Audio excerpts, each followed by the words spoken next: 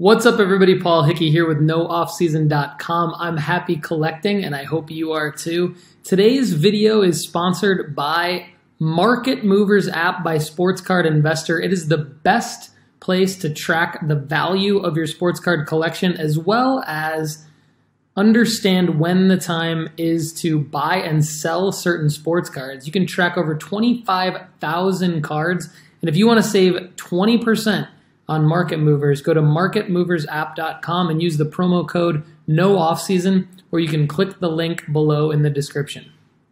All right, so today's video is inspired by a comment on a Facebook post that I got on one of my posts, and believe it or not, it was not about my book, What to Do After You Find Your Old Sports Card Collection, The Middle-Aged Dude's Guide to Selling Old Sports Cards. I released that book in April, and I'm working on updating it because a lot has changed since April. It's still relevant, and I could have replied to the Facebook post with "buy my book," but instead, I'm going to reply to the Facebook post with this video, because essentially what it does is it answers the guy's question about what to do after he found a large baseball card collection from his childhood. So I made the Facebook post about something completely different. He replied to the post, "Hey, Paul, can you help me with this?" And here's kind of the gist of it. He essentially has all of these different box sets of cards from 1979 tops through 1989 tops. Those are the most significant ones. And then he has some sets throughout the 80s of Fleer, some sets throughout the 80s of Donruss, one Score, one O-Pee-Chee, one Leaf, and some tops traded sets, etc. throughout the 80s. And then he's got some singles from 1951 through 1980, but did not give me any details on those. That's cool. I am going to run through the tops sets in the 80s, and the methodology that I'm going to show in this video is going to help him essentially answer all of his own questions, because his questions, he's basically saying, he's listed all these prices for the factory sealed sets that he found on Amazon, and that these cards have been carefully stored in boxes in a dry location, away from extreme temperature swings and light of any kind. He says they're in good shape, but he has no idea how they might be graded. He thinks it's time to sell the cards to someone who would get more enjoyment out of them. He's tried to sell in his local region, but people either have no idea what they should be worth, or they do, and they're trying to rob him blind. So fair enough. This actually happens quite a bit. So I think if you're watching this, this will apply to you. So this is pretty basic. It just takes a little bit of work, and what I've done is I've essentially shortcutted to the most valuable cards in each of the sets, because the reality is the sets themselves are not going to sell for that much money, because the work comes in actually breaking the set, understanding what are the most valuable cards within the set, and then deciding whether or not to get those cards graded. And so I've shortcutted to the 1979 top set. There's definitely some value. The Ozzie Smith rookie card, estimated value in PSA 10 of $30,000. Now the PSA 8 value, which is more likely, is $110. So it's not, I mean, it's a huge differential, but it is possible that you can make some money off of this. So even not getting the card graded, you can see here that the Ozzie Smith rookie, from a buy it now standpoint on eBay, people are asking upwards of $200 for the Ozzie Smith rookie. Now there's also a buy it now listing of $75. So there's obviously a difference in condition there. One person thinks their card would grade closer to a 10 than the other. Now there's bids on this card, so you can try to bid on it and get it for less. Here is a PSA 8 that someone's wanting $450 for, an SGC 5 that someone's wanting $85 for. So it definitely does depend on the grade, but the process needs to be find the most valuable individual cards in the set. Do an eBay search for what the buy it now prices are for this particular top cards. And then filter by sold listings. So go down all the way down to sold items for the card. And you can see that this has sold for $12.99 recently. That one looks like it's in horrible condition though. Here's a PSA 7 that sold for $250. So It's definitely more valuable than what this article says. This article is older, so this estimated PSA 8 value is definitely almost 3 times that right now. The PSA 7 even is almost 3 times that right now.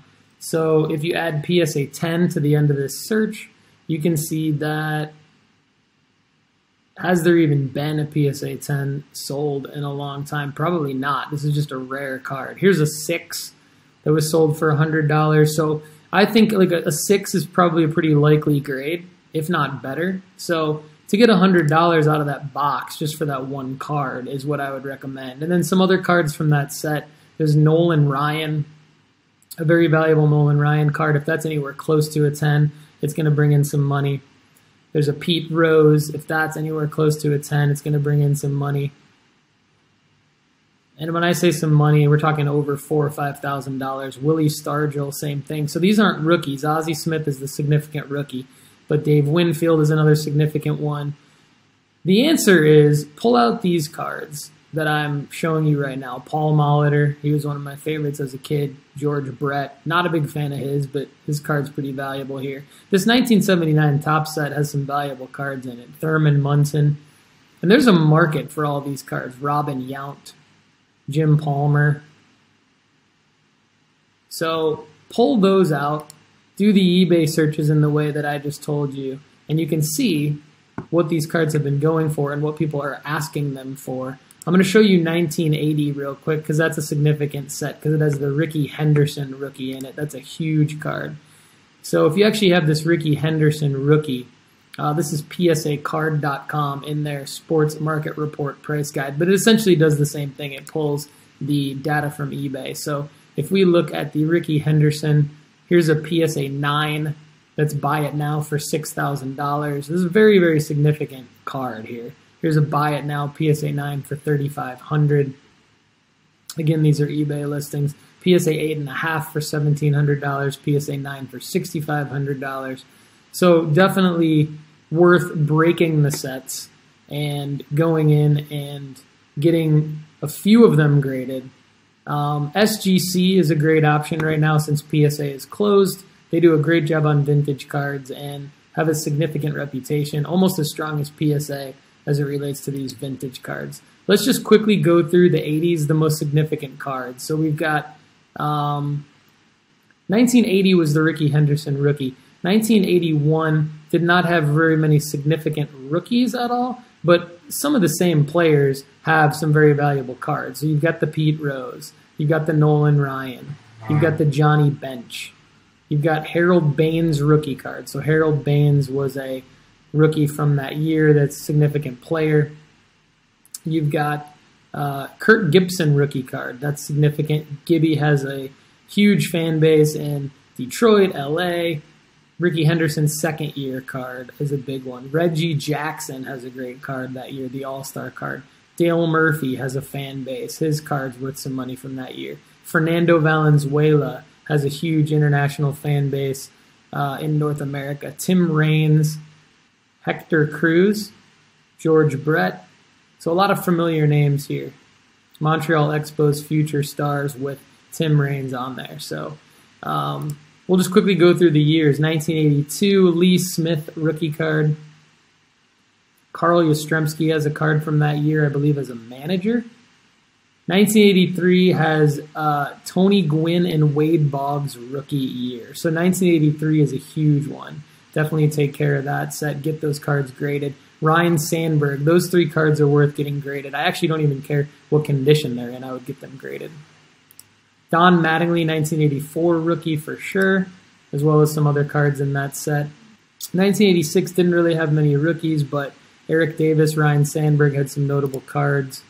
1987, Barry Bonds rookie card is the most valuable. These are the years where they start to get less and less valuable, but Barry Bonds, Greg Maddux rookie, those are significant cards right now. Bo Jackson rookie is a significant card. I would get those graded. Mark McGwire has another considered rookie card that year, even though there was a card of his the year before. This is his rookie card in a pro uniform. Barry Larkin rookie card, 1987.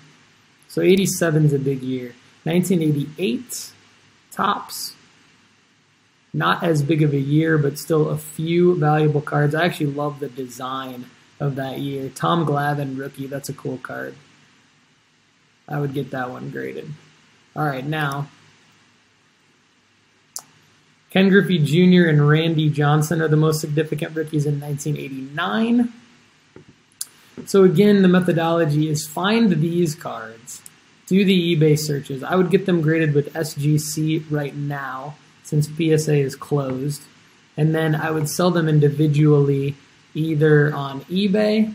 An easy way to do that is through PWCC. So if you go to PWCC Marketplace.com, you don't even have to have an eBay account. What you can do is you can send in your graded cards, your SGC graded cards or your PSA graded cards.